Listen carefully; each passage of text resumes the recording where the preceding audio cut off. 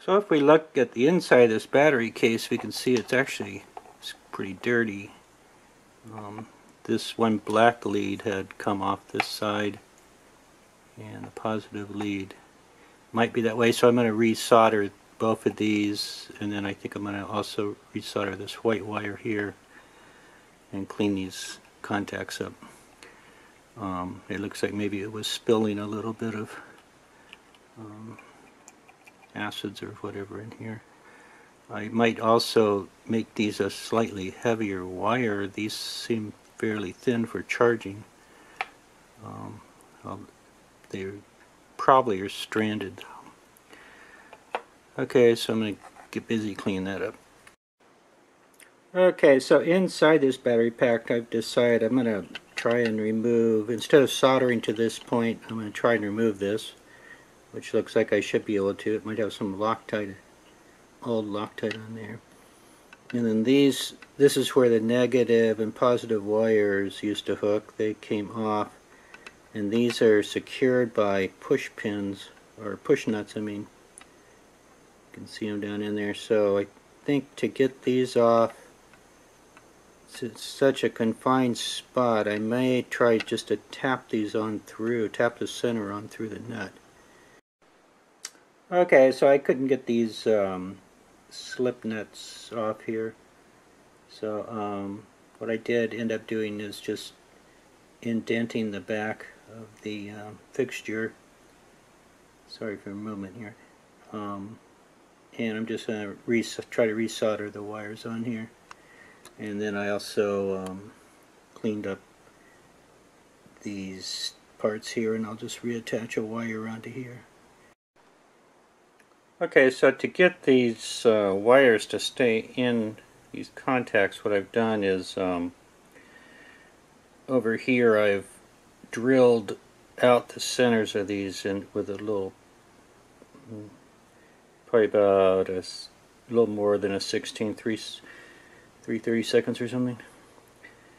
So that's a hole that goes down there, and then I'm fashioning these ends for the wire. I'm going to solder these on, and then these will stick down in that little hole in here and then be resoldered, and hopefully that'll keep the ends secure.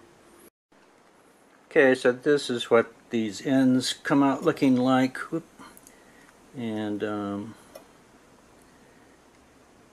what I'll do is I'll heat shrink them, but I pulled on them and they're pretty strong. Okay, now I put some heat shrink on these wires here too, just to give a little added security there. What I gotta do is clean up the edges of this battery pack, because I'm gonna glue it back together. I want it to be pretty smooth, and when this goes back together, it's got these little clips that have to work, that clip into the body of the device that it's going on. And to get it together, this is the little working piece down here, and this is the up and down release. To get it together, you have to actually get the batteries in it, get it all pushed in there together, get this thing down inside there where it locks down, and then I'll have to take this plaque off, because underneath here in this little hole is where in this little hole here is where the spring, you have to reach through the hole from the other side of the battery and put the spring in here, and that allows you to get this return motion. So first I gotta clean these up pretty smooth though, so I can make sure I get a good seal there. And then also I have to still heat shrink wrap this whole battery in it. And then I'll attach these wires on it and put it together. Okay, so here's the little Japanese box trick. This inside here is a lever. You can barely see the tip of it right here. And what has to happen, this label, you take this label off here, and it exposes this little hole, and then you get the battery all back together, and then you take this little spring and you stick it through this hole onto that metal tab in there, and then that makes it so the this button here, which I have taped right now, so it can go up and down and release the battery, and then you glue the label back in place. Okay, so now the wires are attached here, negative, positive, positive, negative, and then this is the thermistor wire, and then this is Captain Cake tape. So now I just got to I gotta still heat shrink the battery and then place it in here, and then close the battery up.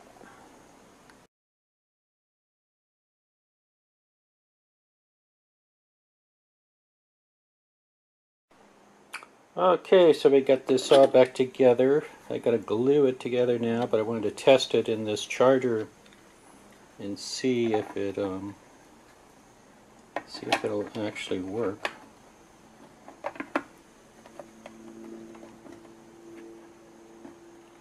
Okay, so if it's in this charger, then the light on the charger should be blinking, which it is down there, so it is charging it.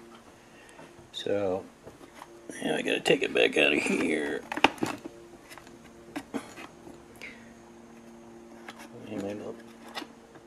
I got the button taped down so it wouldn't fall out, but I'll take it out of here and go ahead and do the final gluing on it.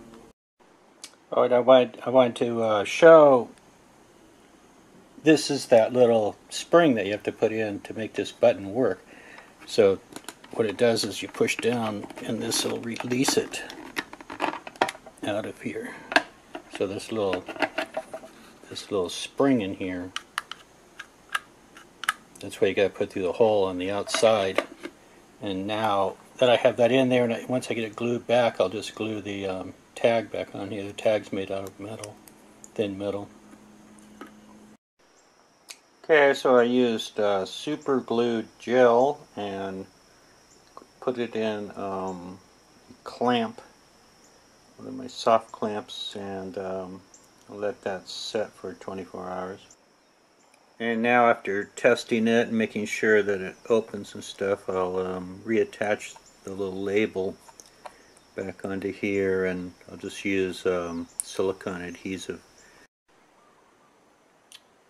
Okay, so now I've got it back together. What I'm going to do finally is take some super glue type gel, and I'll go along the seam here.